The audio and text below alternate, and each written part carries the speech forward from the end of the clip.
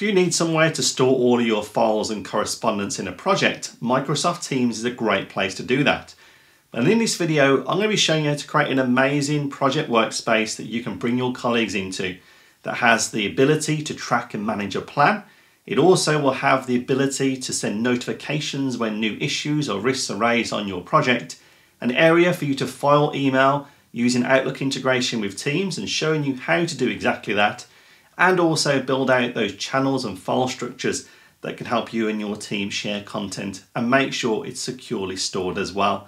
And alongside that, I'm going to also be showing you how you can add and remove people in your project into that Microsoft team, ensuring all of your data is secure and only visible to the right people. So let's dig into it and show you how to create this an amazing workspace in Microsoft Teams. So let's get started by creating our project team using Microsoft Teams. All we need to do firstly is access the Teams app or go via the web. And once you've done that, head down and select create or join a team.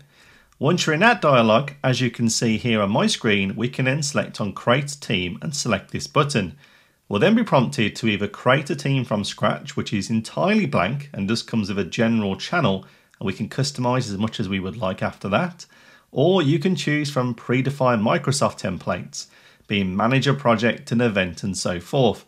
They effectively come with some predefined channels and apps and tabs to save you some of the headache of getting your team set up. And of course, you can select from one of these. But in our tutorial today, we're focusing on creating it from scratch. So I'm going to select from scratch, and now we're going to set the appropriate security. So will my team be private or public? And that will depend on your own scenarios. For me, private is typically the go-to option here because it means that only authorized people can use your Microsoft team. If you select public, anyone in your organization can freely join or leave, meaning your data is effectively available across the wider business. So I'm going to go ahead and select on private and then give my team a name. Now, it's important not to get too descriptive here. There's a description box to use to cover off what the project relates to.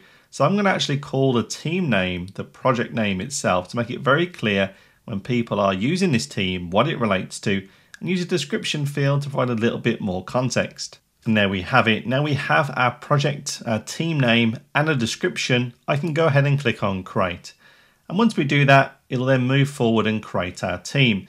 As I mentioned, if we're not using a template, it's pretty quick to get our team. Literally takes just seconds. And at this scenario, you could now begin adding people internally.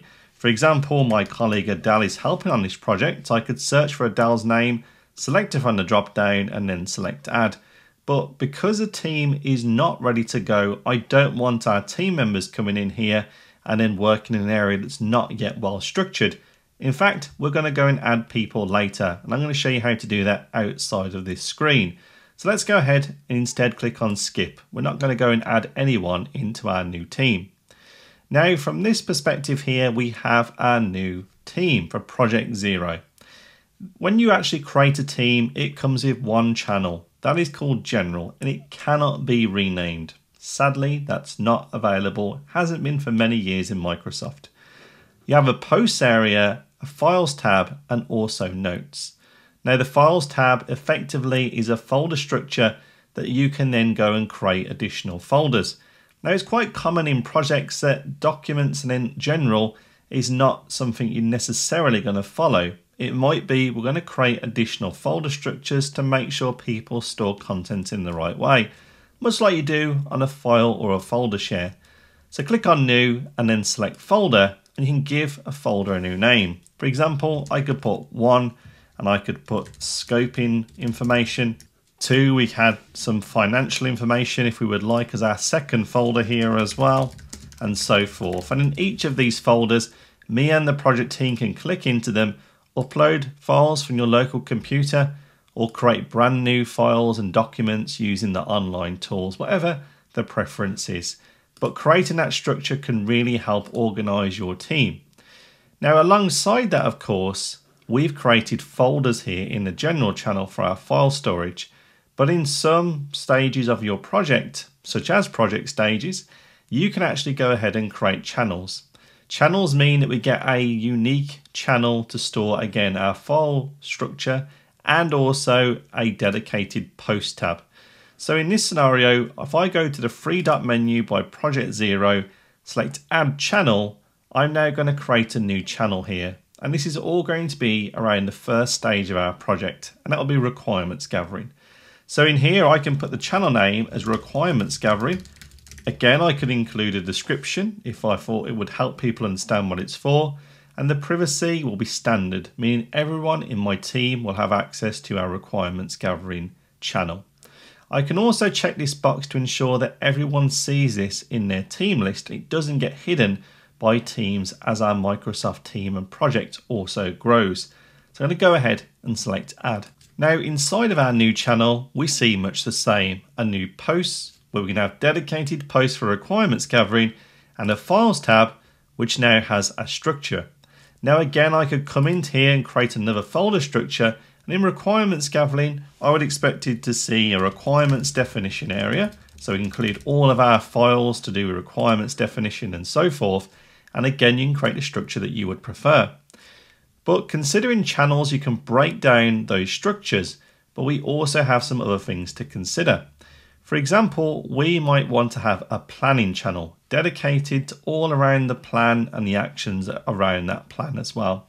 So let's go ahead and create a new channel and call it planning. Again, the security or privacy will be marked as standard, but importantly in our planning channel here, we're going to want to have a project plan.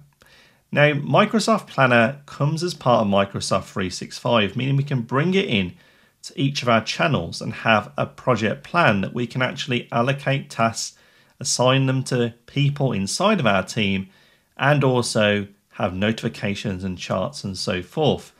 To add it into our channel here for planning, I'm going to go and click on the plus icon, and in here I'm going to search for an app called Tasks by Planner and To Do. Now as we search for the word task, we'll see it right at the top, and then when we click into it, we'll be prompted to give the plan a new name. So what we can then do is we'll note it here, rather than just calling it a tab name as tasks, we'll call it Project 0 Planning. We'll then go ahead, leave it to be posted onto the channel and click Save. Now we have our Project 0 Planning, and this is Microsoft Planner that we can now use to create tasks. It also means that in this scenario, I can also update the buckets. For example, the to-do is not particularly one I would want to use here. Maybe, as we mentioned before, the first phase of our plan is to consider requirements gathering. So I'll put a bucket named requirements gathering. Our second bucket, well, that could relate to the design. So Project 0 needs a design, right? So we're going to put design. Now in each of these buckets, we can then begin to allocate tasks.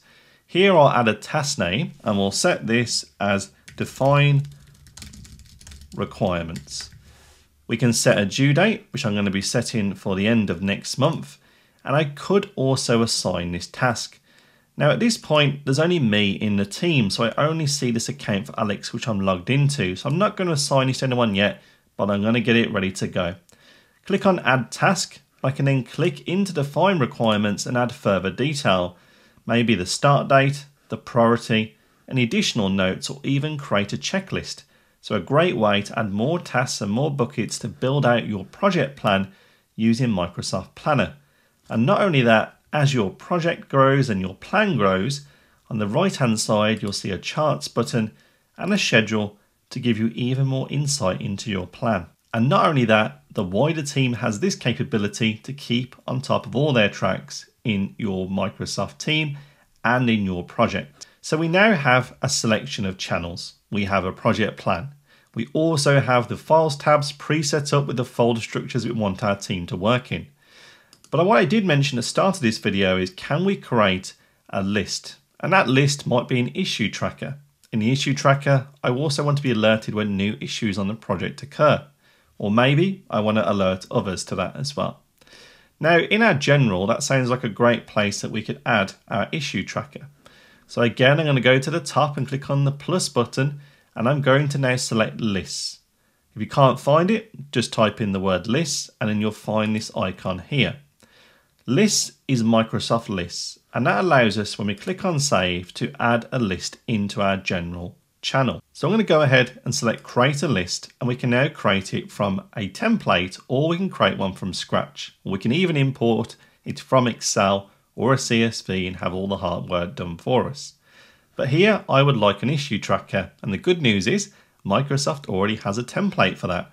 So I'm going to select issue tracker. You'll then see a preview of what their issue tracker looks like. The issue, the description, the priority status, and so forth. I'm quite happy with that, so I'm going to click on use template. We can then give it a name, so issue tracker.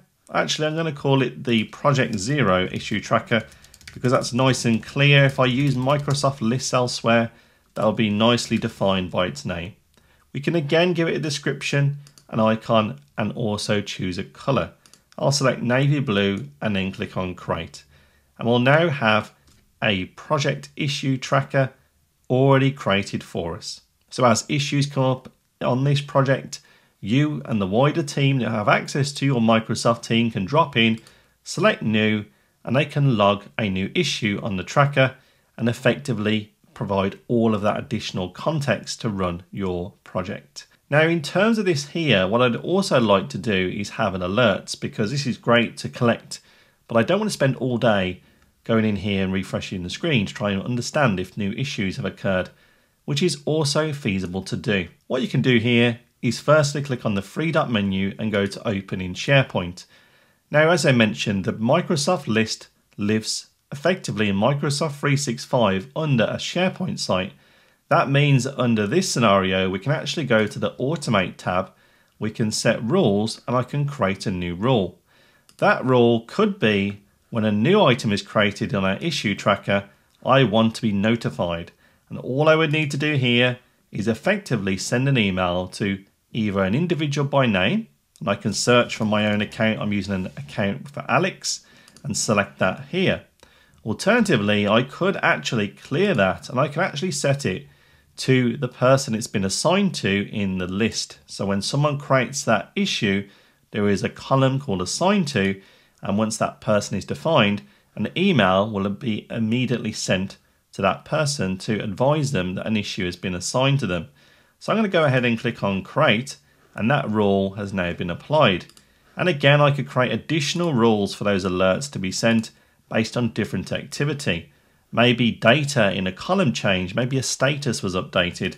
Well, I could again say when the status changes to a specific value, and again I can select it to blocked, send an email to me as the project manager, so effectively I know that this has been blocked and work needs to be done to move that on. So now we have an issue tracker. We also have the automated alerts, meaning you're going to get email alerts when important things change.